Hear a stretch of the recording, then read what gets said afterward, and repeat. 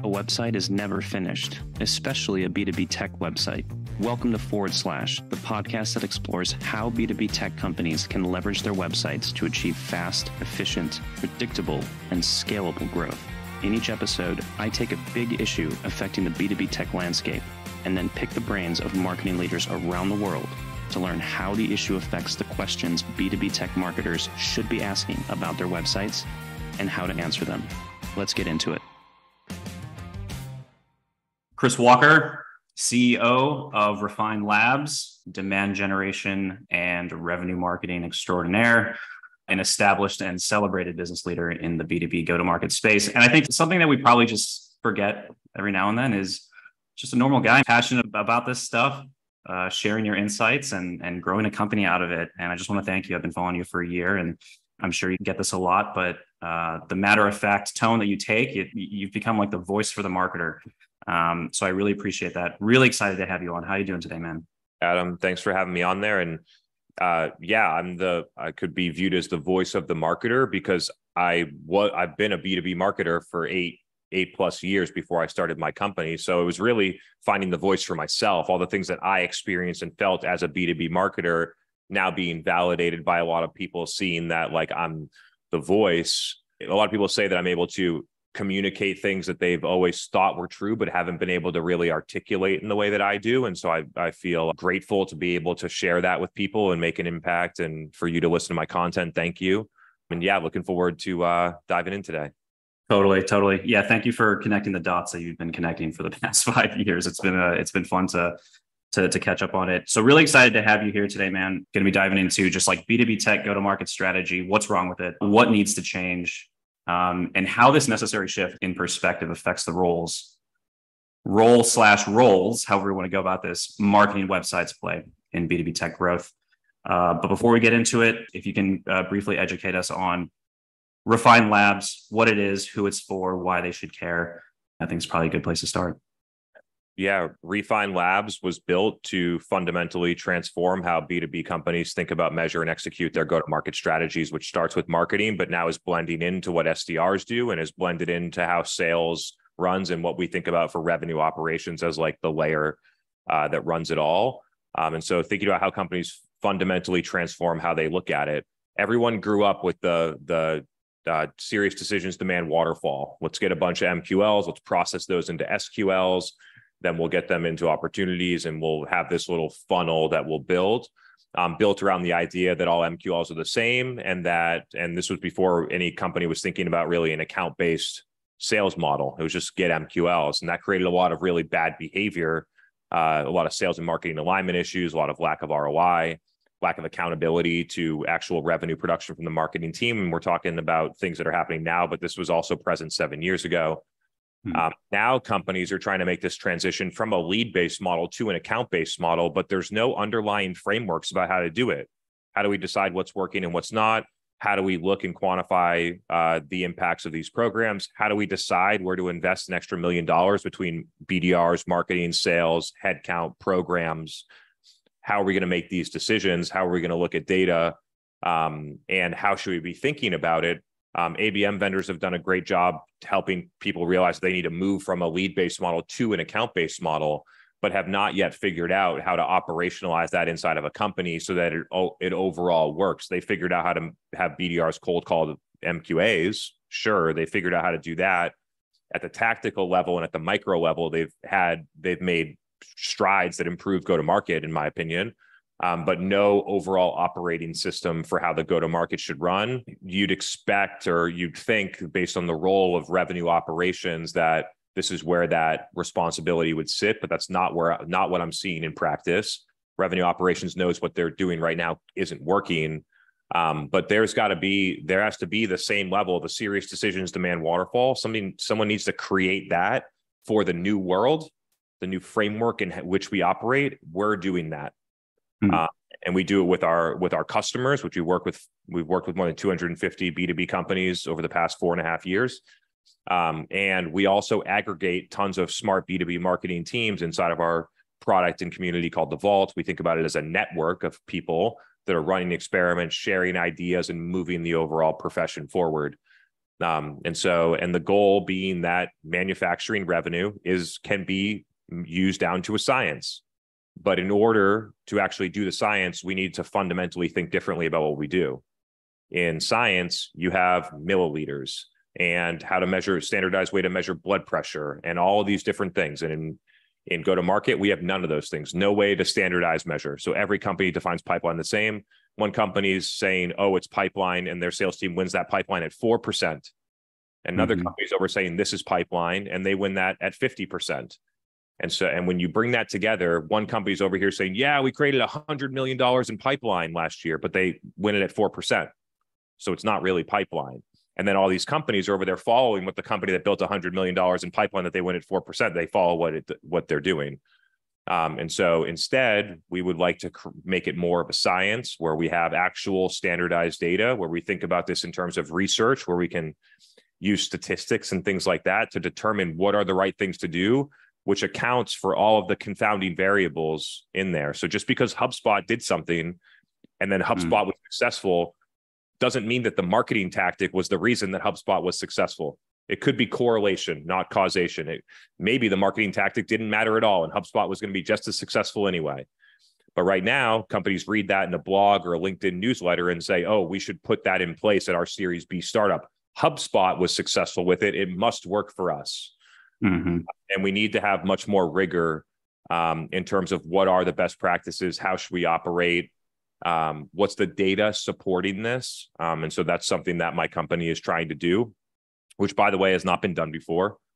All the serious decisions, all the people that give advice about what to do and go to market don't actually do it. They get paid to give advice and they get paid to recommend technology. And so we need someone out there that's actually in the work, in the trenches with hundreds of companies, solving real problems, and then looking at the patterns that they see at scale and data at a large scale, and then giving those insights back to the market to move the profession forward. So that's what we're doing here. Got it. Thank you for taking me through that. Let's dive into that. There was a video that you posted recently that I thought was really interesting. There's a specific metric that you keep mentioning that you're surprised that business leaders are not talking about. And I'm going to get to it, but I want to tee you up here. This is basically kind of a recap of what you just said, but specifically for B2B tech, B2B SaaS, the reality of the market right now is smaller and shrinking markets, generally very competitive, blind buyer journeys. This is one of your big narratives, the dark social and dark funnel, bigger buyer groups. And that's obviously going to depend on the product. But for the most part, there seems to be a trend towards bigger buyer groups, longer sales cycles, fewer deals. It's harder to make or to generate predictable revenue these days. And we're starting to see a more considered effort to understand the concepts behind demand creation, demand capture, and the idea of customer marketing. But as you recently shared, few B2B tech SaaS business leaders are considering customer acquisition costs and CAC payback as key business jabber, like pretty crazy metrics to gloss over, trying to switch over to a customer-centric go-to-market motion here. What's happening here, man? Like, what are you saying? What's the reason for this? To be clear, somebody in the company is looking at total cost of acquisition, like the finance department, probably looking at that. All sales and marketing costs divided by the number of customers that you acquired during that time. They're looking at that and they're trying to interpret CAC payback. The difference is that given the revenue multiples and valuations in SaaS that have gone down significantly over the past couple of years, that their allowable CAC that they used to be fine running at a 5-year CAC payback now has to really come down. And so because the revenue multiples are down. What the interesting thing is when you start looking at it in individual programs, when you have a framework of how to look at it and you set up your measurement in the right way, and then you start to look and say, what is the $600,000 a year investment in content syndication doing for us? What is the $3.3 million last year that we spent on all of our events, from virtual, hybrid, big type of shows, hyper local? What can we glean from all that data to inform what we do next, instead of just saying, oh, we spent 3.3 on events last year, let's increase it by 15% next year, which is a lot of how they look at the last year's budget. And then they just sort of like makes a couple of tweaks to it, instead of saying, we need to rip this shit out, take a couple $1 million and go make a bold move. And so when you look at individual programs, it becomes clear that a couple of the things where a lot of money is being spent are not delivering ROI, and the data is crystal clear. And then when you're able to recoup that budget and start thinking differently, then you can start deploying those and making other investments work better, in launching new investments, et cetera. It kicks off the, like, saying no, these couple of things that we've done for the past 5 years aren't working, saying no to them, and then deferring focus and resources to other things can be a real Kickstarter to do some of these things. And a lot of it comes down to the idea of, are you able to ditch your MQL as a core marketing KPI? High volume MQL has become the major, the obvious, like, where a lot of spend goes and a lot of time gets spent by sales resources and a lot of stuff happens and they create a lot of data around it. But when you look at actual results, close won revenue and sales velocity and CAC, you're not actually getting what you need out of it to justify keep doing the program. That makes a lot of sense. And I guess inherent to that, this was also, I'm going to be pulling a lot of your quotes that I've been seeing recently. You had an interesting take on what CAC payback should look like. You mentioned that if you have low CAC payback, that probably means you're not spending enough on marketing. And if you look under the hood, these companies are probably only growing at like 10, 15%. Can you walk me through that? Because I feel like this is something that's probably being missed in a lot of companies. Yeah. So before that, I just want to like reframe with people of what CAC really means. It means that if your customer acquisition cost is lower, it means that you get more customers with the same amount of money, which is what you want. You want the most high quality, long paying, high LTV customers for the least amount of money. That's what you want to do. I have seen it before where a company's registering like a 1 month CAC payback, but it's because the category is mature and they don't spend anything in sales and marketing. So it could be an indicator that we should spend more. But my sort of view on this has shifted over time. Yes, it's possible for CAC to be too low, and it's definitely possible. Like most companies are struggling with customer acquisition cost that is too high. And so that's the low end becomes, I would say, the exception, not the norm. And having a high CAC payback that you're trying to lower is typically the situation that companies are in. Thanks for taking me through that. I'd like to pick your brain around marketing websites. I think a strong argument can be made. It's not even a strong argument. It's just like, this is what companies should be doing. The marketing website should span across the entire customer journey. Past acquisition, we're talking activation, retention, expansion, evangelism. But for the grand majority of B2B tech companies, the website experience is pretty much the same for prospects as it is customers. From where we're sitting is a little strange, right? Should the website have information for your customers to be your current customers that pay you right now to be more successful, to be able to share success stories and things like that? Yeah, that makes perfect sense to do it. The real question is how. Question ends up being how. Is it like, does it happen on the core website? Is there a part inside of our product where it happens? Does it happen in a Slack community that happens for our customers or a different type of platform? That's where I don't really have a perspective yet. Could the website do it? Sure.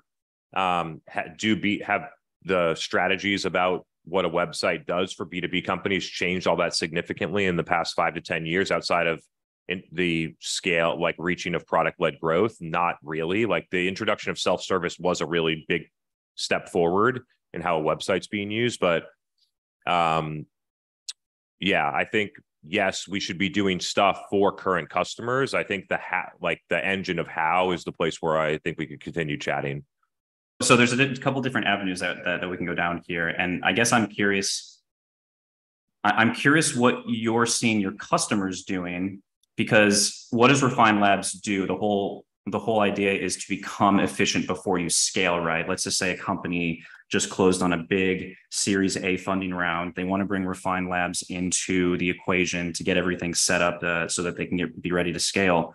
What do the conversations look like as far as, or like, where does the website fall in those conversations? I imagine you're probably, the first place you start is paid and switching around that budget.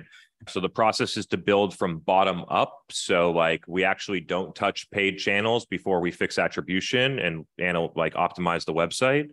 But step one is the analysis, run the analysis, use the data to inform the future strategy. Then we finish the analysis. We're going to clean up all of the basically install our analytics system into their CRM and marketing automation platform. So we have proprietary analytics of how we're looking at things, measuring things, stamping opportunities, tracking them, reporting.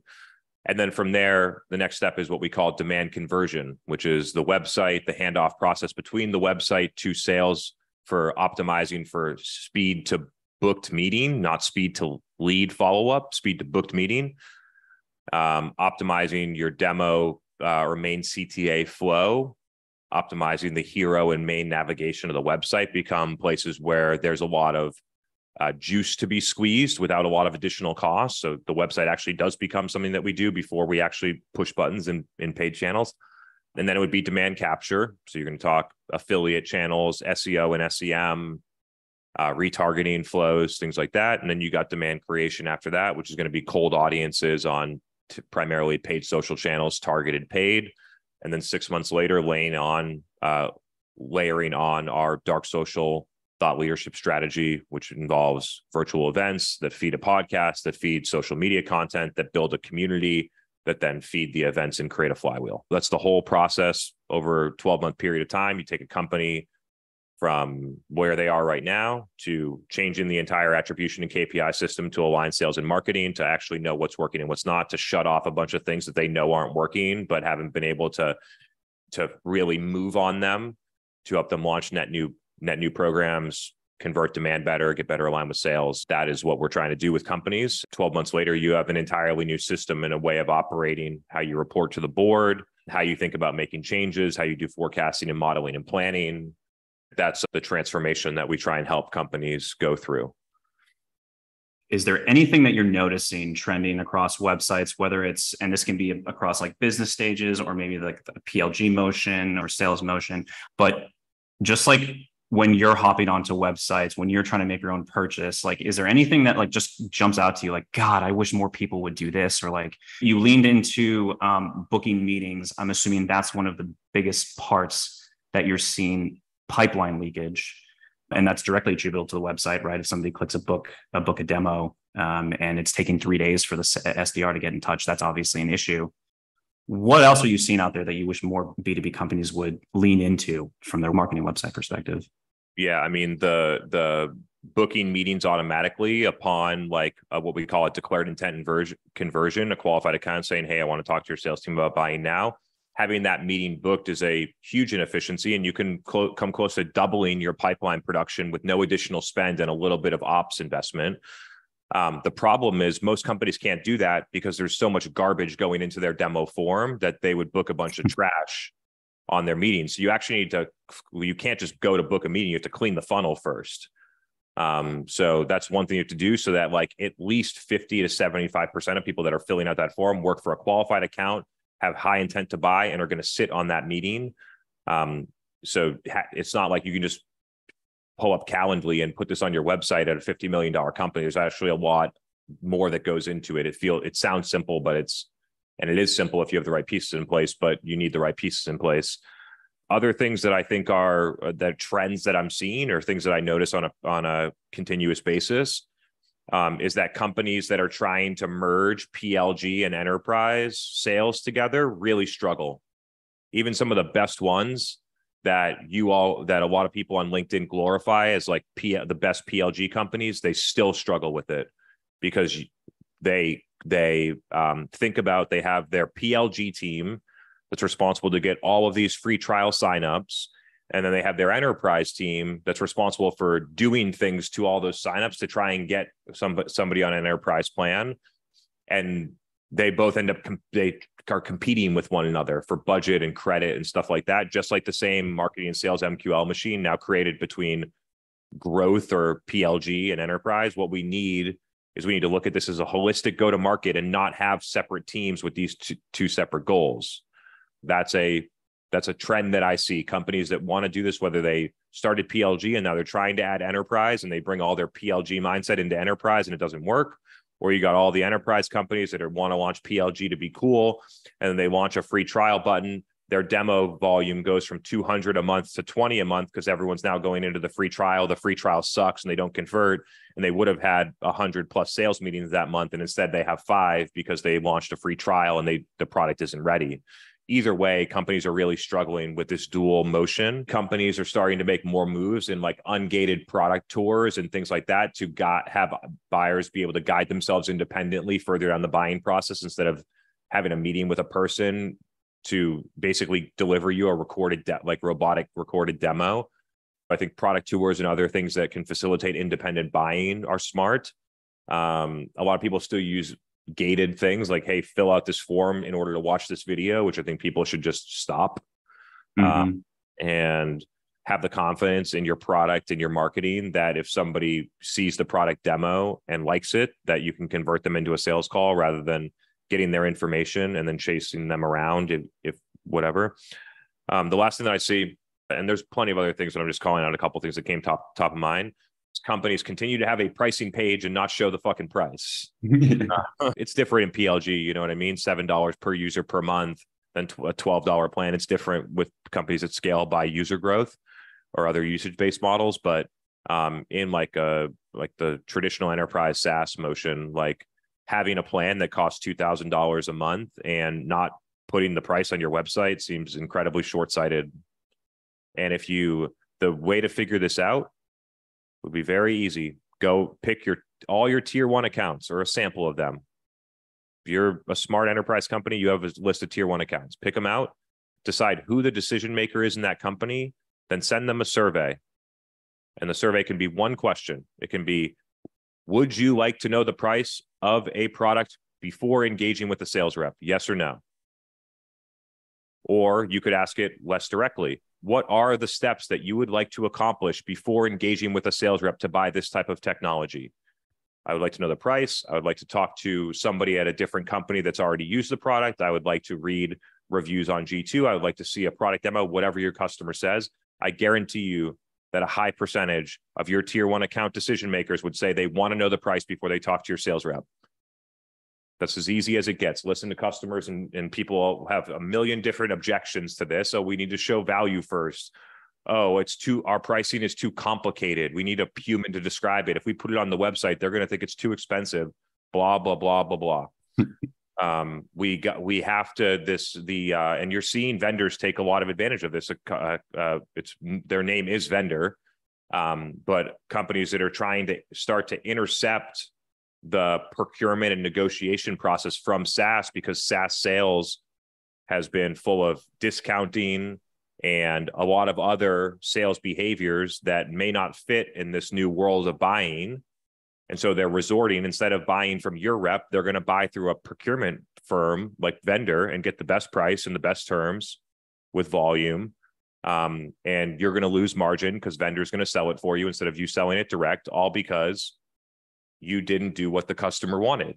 I'm with you. I think there should be some element of pricing regardless, whether it's just starting at something or maybe there's like a tiered element to it. But the first thought that comes to my mind when I hear, oh, I don't want to put pricing, on the page because it's, we don't want to scare customers off. It's just like, it's like you said, it's like, do you have customers? Are they paying for the product? It's like, go out there and find more of them and then use the pricing page as a positioning exercise more than anything to help provide that clarification. The other thing I want to touch upon is also, the struggle with ABM and PLG. And this was a conversation that I had with the CTO of Mad Kudu, whose product helps this motion. And they're in the PQL engine, if you will. One of the studies that he came out with recently was that PLG doesn't work for businesses bigger than mid-market businesses, which makes complete sense. Like, you're not going to have a Bank of America that's going to put your product on their website to test it out. Like, that's just not going to happen. There has to be another motion that kind of connects these dots, which I thought was pretty interesting.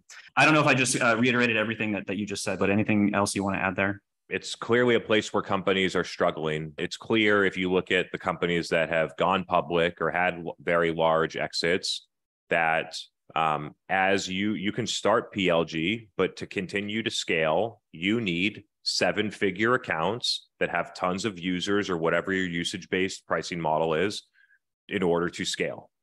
And those customers have the best retention. They have the longest lifetime value. They have the highest ACVs.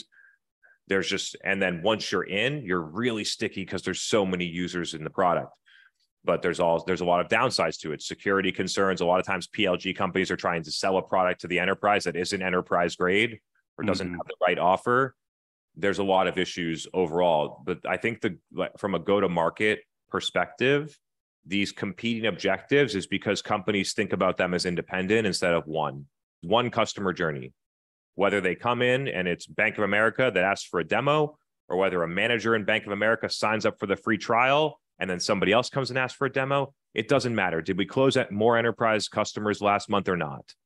It's also not a serial process where you just shove a bunch of people into a free trial and then try and do growth hacking to get the company from a free trial to a PQL, and then cold call the director of IT and pitch them on your SOC 2 enterprise plan and close them. And that's what a lot of companies try and do, is they try and get one user in and then try and do performance marketing to get a bunch of other people in and then hope that it turns into an enterprise plan. It's entirely different when you're selling to an enterprise. You need to convince the leadership at the company that there is a need to fundamentally change one of their business processes using your tool. The viral growth loops and things like that are mostly a fairy tale. And if you want to have significant user expansion in enterprise accounts, you're going to have to figure out your enterprise value proposition. You're going to have to figure out how to do account-based marketing or enterprise marketing, whatever you want to call it. And you're going to have to figure out how to properly measure these two separate or together go-to-market motions to know whether or not it's working. A lot of companies struggle with what's the ROI of our ABM thing, because they can get $50 free trial users for $1 million a month for Google Paid. And because they don't have this, so they have a different mindset on it. They bring that mindset into enterprise. But I think that's what I got on this one. I interact with a lot of companies. A few of them get it right. A lot of companies struggle, especially as a net new motion. Like a lot of these like PLG companies that are trying to do an ABM pilot. It's so crazy. They're trying to build the unicorn business. And they know clearly that they need an enterprise motion to be successful. And then they drum up an ABM pilot for 3 months and they run ads for 6 weeks. And then they say, okay, I guess this pilot was a failure. Let's just move on now. And it's like, this isn't how it works. People were talking about why ABM fails in like 2017. And this was the main thing. Companies don't create a timeline that makes sense for a type of program like this.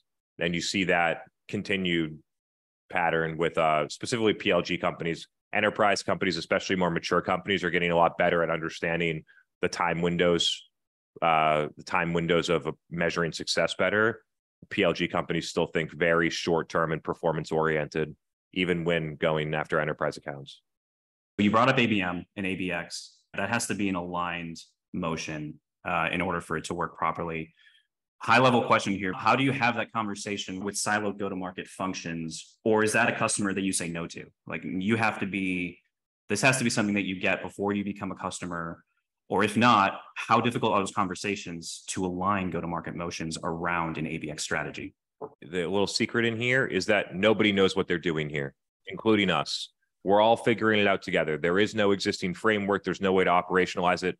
Some companies have had success with PLG. Was it because of their marketing? Was it because of the product? It was probably most likely because of the product and the funding, maybe not the marketing. You do have PLG companies that have been successful, but there's no repeatable motion for companies to do, and everybody's basically reinventing the wheel for themselves. If I was like, you can't work with us if you're like that situation, then I would get no customers. Every PLG company operates under this current assumption. So the first thing that you do if you're trying to drive change in an industry, you see what the current state is, which is what I'm doing. You evaluate that current state, you look for patterns, you try and understand the root cause of those patterns, then you start to think about solutions, then you operationalize those solutions for companies, beta test it out and roll it out. We're in the early phases of that, but no company has this figured out, and all companies look at them as two different teams with two different budgets, with two core different sets of KPIs. Measure the success of your enterprise marketing based on how much enterprise pipeline you create quarter over quarter against the spend, regardless of where they come from.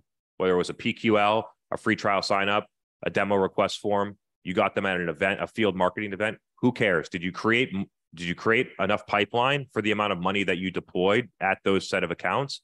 But instead, they're like, oh, we're only going to look at the enterprise if they came through the demo form, or a lot of the old stuff, like companies that don't have PLG and just have ABM, have been more mature about thinking about an all-bound model. Like we need to think about an all-bound model for PLG where the product is just one of the new all-bounds, one of the new bounds. Then you have outbound, then you have your website, then you have events, then you have partners, and your product just becomes another part of that. But PLG companies haven't quite gotten there yet. We're working on frameworks, and we're not there yet either. It's a very interesting problem to tackle. I want to dive into this a little bit. The fact that we're all still trying to figure this whole ABM, ABX thing out. There's a framework that I recently discovered. It's called the Jobs to be Done framework that came out in the 90s. And this guy's name is Tony Ulwick. He has an agency called Stratagen, and they help Fortune 500s around product innovation. We've basically been exploring taking this framework from product innovation and overlapping it onto the website. And this can be anything from like a website strategy to a content strategy ideation process. The framework breaks every job into 8 steps, regardless of whether you're brushing your teeth or you're hosting an event. It starts with defining the issue, aligning with the teams, setting everything up, executing, monitoring, whatever. I can't remember all of these 8 steps. Most tools operate in the execute and monitor phase. What if marketing reached out to customers to understand basically all of the steps around the product, creating content that lead into the product and content that leads out of it based on all of the 8 steps of this job? I'm rambling here a little bit, but I'm curious what you think about this. Sounds like a good idea. I try to break this very logically, that if you have to break the marketing function, you basically have 2 things. You have strategy, or what a lot of people call product marketing. And then you have demand, and which is there's also strategy to it, but it's action oriented, where strategy is more art. We have to listen to customers. We have to come up with the new positioning. There's a lot of art to it. My belief is that on the demand side, we can look at it more like a science. We can say, assuming the strategy is right, which is the art, if we do these things in this way, then we should expect this result with some level of statistical confidence because it's been tested across 25 plus other companies. And this is what the data says. And so I'd like to get to that level on the demand side, recognizing that a framework definitely can help you build the art on the strategy side. But we're thinking about frameworks in a little bit of a different way, which is like, how do you actually go out and do these things, right? There's a framework, how we think about attribution, splitting the funnel. Like there are some parallel concepts that we use, but where this breaks down is actually in the tactical execution. Like every company wants to adopt, not every company, many companies are adopting ABM because they want to move from a lead-based model to an account-based model. They go out and buy an expensive tool, and then they realize that they still don't have what they need in order to operationalize it. They need the underlying framework of how we actually do this. ABM vendors haven't provided it yet. Some of them are reaching out to me for me to help them build it, which I'm open to. I'm open to collaborating and actually moving the profession forward, because them and I have the same goal in helping companies do this correctly. The idea of frameworks is really helpful, especially when validated across a lot of companies. Makes sense. Thanks for taking me through that. So you have the Vault, this product that you recently, I think you launched it this year. Can you tell me a little bit about it, what it is, what you're trying to accomplish with it, and if anything in there kind of speaks to what we were talking about today at all?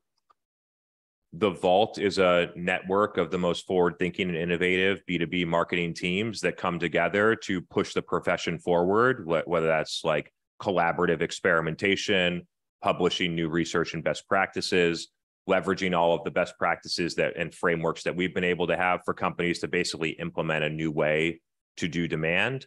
We've got the playbook and the process started, and recognize that we would achieve the impact much more quickly if it was collaborative, and a lot of people were working on it. So it's not like RefineLabs is telling us what to do. The goal is for us to all build it together. And that's what the Vault is really for. It's a place where hundreds of B2B marketing teams that want to adopt the strategies that we're adopting congregate to learn and implement all of these strategies alongside experts at my company and hundreds of other companies that are trying to do the same thing. and knowing that the playbook isn't perfect and the playbook will never be done, but we can build it together. And there's never been anything like that done before. If you look at it, you're kind of building the GitHub for marketing. Sure.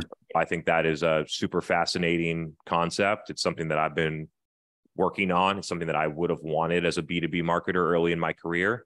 And the companies that are in there are having a lot of success, and we'll continue to invite other people into the group as we go.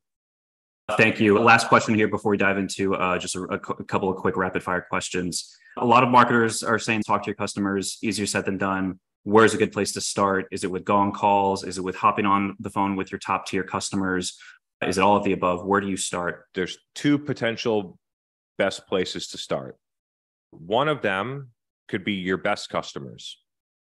They like you, they're successful with the product, blah, blah, blah. Sometimes if you're a marketer and you work in a company that doesn't have an aligned go-to-market function, then the sales rep or the account manager says, hey, marketer, don't go talk to my best customers. Stay out of there. So you might not be able to because of organizational politics.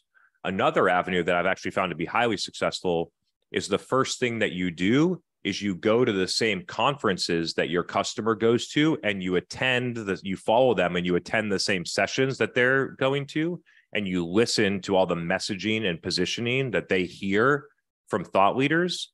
Then you go and interview the thought leaders that were speaking and get their perspective. Then you start to form your opinion. Then when you actually go and talk to the market, you know what the fuck you're talking about. So one of the biggest things in customer research, like CMOs love talking to me. Why? Because I'm valuable and I help them on every call.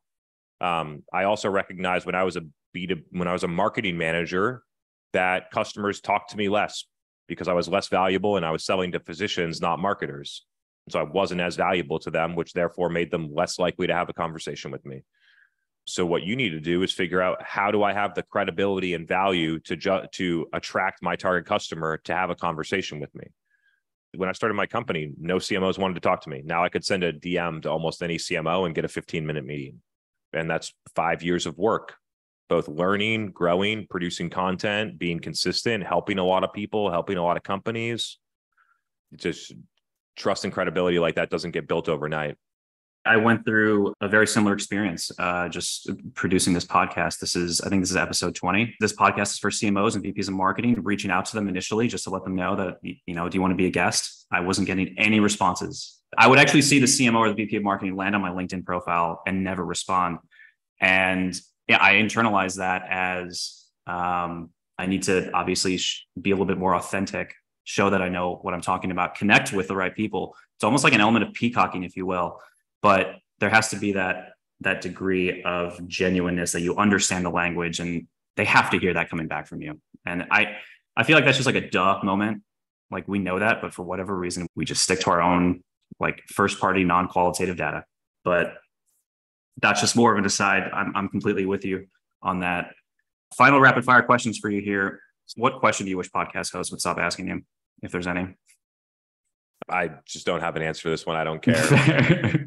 Too many podcasts that I'm able to take a question and take it in whatever direction I feel at that time. So I never wish someone asked me a question. I never wish people don't ask me questions. It's just not how I think. Fair enough. Who are your sources of inspiration? Honestly, I get a lot of inspiration from actually doing the activities. I get a lot of inspiration from the leadership team that I work with, the team that I serve, all the companies and CMOs and marketing teams and RevOps teams that we get to work with. All the people that listen to my podcast and LinkedIn content and have a ton of success, tens of thousands, hundreds of thousands of people at that scale that I've been able to positively impact. That's what keeps me motivated and committed. Beautifully said. Any upcoming events that you're going to be part of? It's mostly the podcast circuit right now. Oof. There's a couple of potential speaking ops, one in San Francisco, one in Chicago, one in Boston. Nothing confirmed, but those are all looking sometime in Q4. I've been doing a lot virtually. Honestly, like I love speaking in person, but between the travel and the time out of office and things like that, it's difficult to justify it being worth my time sometimes. So that's something that I battle because I get a ton of scale digitally, and obviously in-person events are important, but I've been a lot more selective in when I'm doing speaking, especially if it requires me to get on a plane, stay at a hotel for a couple of days and be out of my office away from my team and customers. That I have to be able to justify that trip, whether it's by visiting other customers or things like that. Then because a lot of people, like 2021, I was getting paid 50 grand to do a speech, 30, 50 grand. And for a 1 hour speech. And now people are asking me to do them for free because the economy is different. And so it's a very different game when you're paying your own way to go speak in front of 50 people. So that's where we are. I'll continue to do stuff digitally. This event space will bounce back overall. And the best part for me as I continue to think through this is that it's nice to speak, but a lot of companies need that speaking slot. And for me, I have the leverage. I don't need it. I have the audience. I actually have probably a larger audience than the event.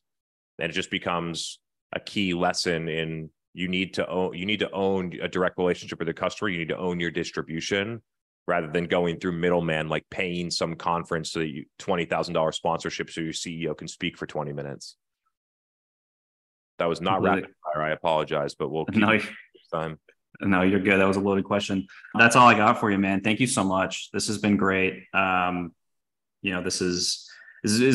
a pretty new podcast, still kind of finding our legs. So really appreciate the support early on. This is really fruitful for us. Hopefully not the last time we have you on, but thank you so much for educating me and the listeners on this stuff. Absolutely. Thanks for having me. Good luck with the show. Episode 20 is just in the early stages, so keep it rolling. Will do. Thank you very much. Cool.